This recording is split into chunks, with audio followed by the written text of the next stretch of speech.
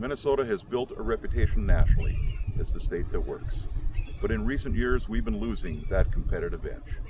Minnesota needs a bold leader that understands the challenges we all face. I'm Tom Bakk, a member of the State Senate, and I'm running for governor.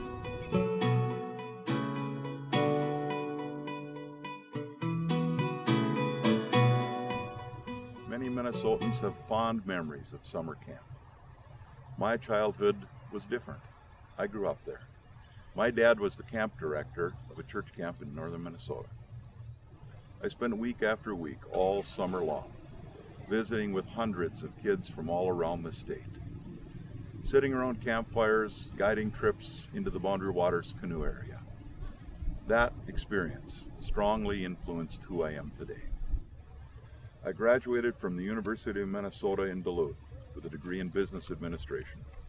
Moved back to the Iron Range, worked as a carpenter and a union leader. My wife Laura and I still live on Lake Vermilion. We have 4 grown children.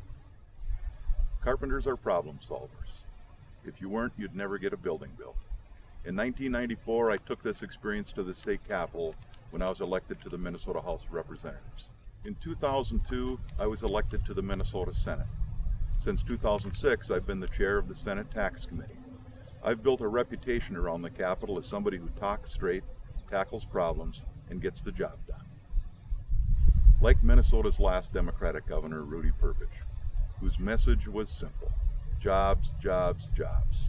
I too will focus on putting people back to work.